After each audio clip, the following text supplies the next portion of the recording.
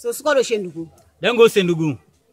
Ka export en fait akela nga obri amiti ni akabitane. So we then do the declaration. They kono ko antiru no. Ade go see Asan. Otilani. Ade call am. So boy kono ko smiki ni Ramato. He say enobi isi anku na company Ramatu. Okay. Ke kono ke kokoriko.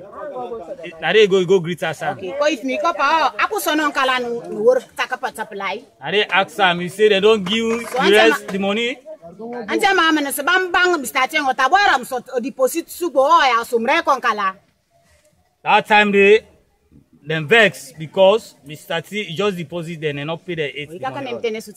They can beg them. Okay, ko de noksu. Ko papi apu son kala. They ask them. They don't give any money. You apu son just go to 50,000. He say they don't give them, but he just left 50,000. Ko pa kala no mbo ki 750,000.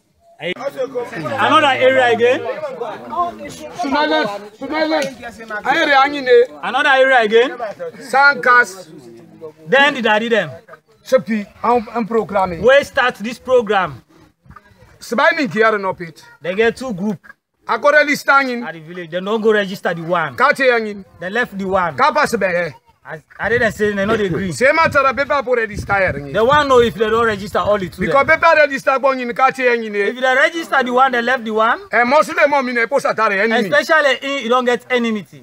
All the woman them, if you not the one no more than they register, and they know they include.